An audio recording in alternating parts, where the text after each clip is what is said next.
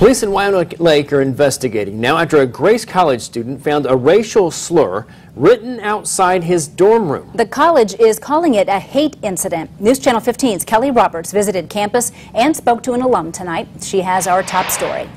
College officials have already hosted one meeting with students on the campus of 1,300 undergrads. More meetings are being planned. The message in those meetings: racism will not be tolerated at Grace College. The news of a racial slur being written outside a Grace College student's dorm room is making its way around campus. It's bad enough that I can't say it on air. School officials say they were alerted this morning about the message, which was written on a chalkboard hanging on the door of the student's room at Omega Residence Hall. This afternoon, in a letter posted on the school's website, Grace College President Bill Caddap called it a hate incident.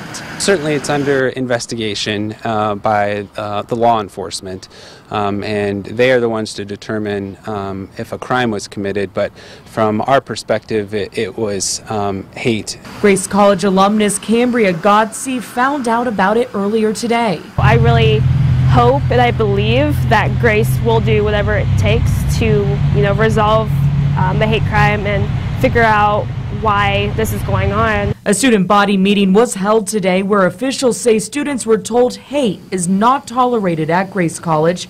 There, the students prayed for their targeted peer. We believe at the core every person is made in the image of God and deserves to be treated as such. Godsey says she can understand how the student is feeling tonight. That feeling is indescribable, and it's just you feel really alone. A Grace College spokesperson says President Caddap met with the student and family today. Kelly Roberts, News Channel 15.